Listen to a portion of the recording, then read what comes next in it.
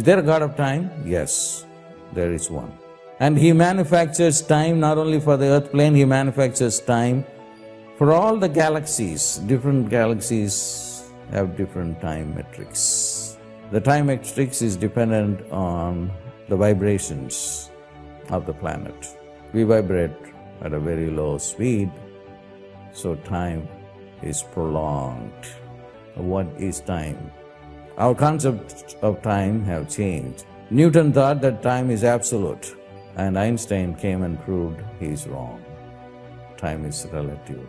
But now the birth of Kala Bhairava is going to move further than Einstein, taking time out of the domain of physics to the domain of metaphysics, and then teach us how time is appreciated, and also put us in touch with the God of time, and being in touch with him, being able to go to a different place in different times through esoteric practices.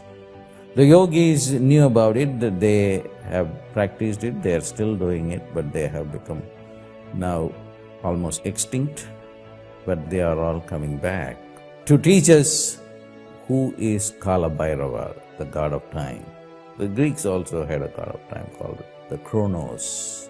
And every one of us should take advantage of it, because we don't want slow time.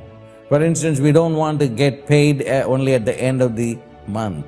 You can get paid every day. There is a Rig Vedic chant which says, I want money every day, but in a noble way, not through selling drugs or anything. Agninath Raim Asnavat Posham Eva Divi Dive Yasasham Viravatamam. Divi Dive means every day I want money.